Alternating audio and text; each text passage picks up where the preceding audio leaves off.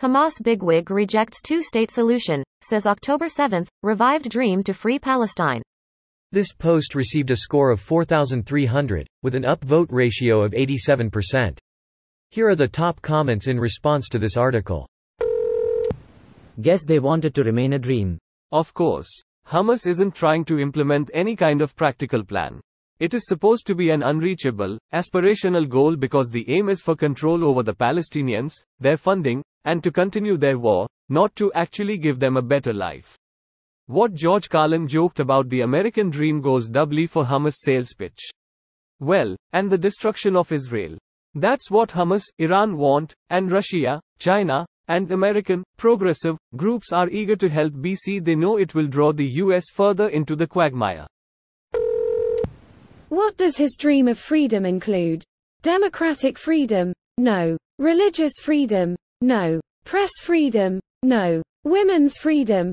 No. LGBTQ freedom? No. He wants freedom to keep exploiting the Palestinian people and to live in luxury. It means the same it always has from violent people. Freedom for me to do what I want.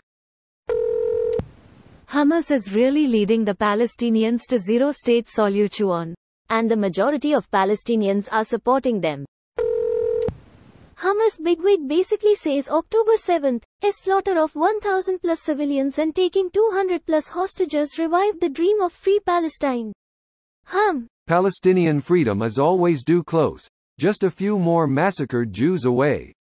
Now hold that AK-47. Greater than Mashal noted that the slogan is also regularly chanted at rallies by American students and in European capitals, and said that the October 7th onslaught has revived that dream. Our college campuses are quite literally the useful idiots for rapacious terror organizations. Why did that happen to our colleges? A local professor told students there was a pro-terrorist protest. The pro-terrorist protest in question, an anti-Hamas protest staged by a local Iranian group. It was countered by the pro-Palestinian group. I hate it here. Literally people bringing their bullshit from overseas and smearing it all over the place. Doesn't Iran support Hamas? Iranians in the West, the poster above appears to be in Canada, are much less likely to support the Iranian regime. Iranians in the West understand how terrible the Iranian government is. Most of them fled after the revolution. It's okay to dream. But at some point you still need to wake up. Hamas doesn't give a shit about liberating Palestine. That's never been their goal. Their goal is, and has always been, to turn the entire region into an Islamic theocracy they control while killing off anyone non-Muslim and who wouldn't support them. And other Muslims who oppose them. That's why they were kicked out of Libya and Jordan.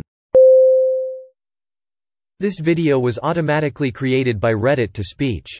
The article and comments in this video were selected from Reddit according to their upvotes, and any paraphrasing was performed by smmry.com, without any human intervention.